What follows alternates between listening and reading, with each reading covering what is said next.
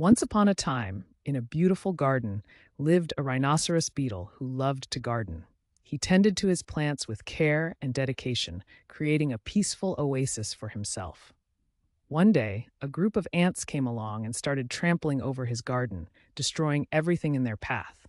The rhinoceros beetle tried to stop them, but they ignored his pleas and continued their destructive behavior.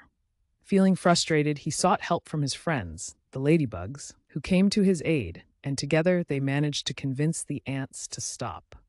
The ants, realizing their mistake, apologized and offered to help rebuild the garden. Through forgiveness and teamwork, they created an even more beautiful garden, teaching the rhinoceros beetle an important lesson about respect, dignity, and the power of working together.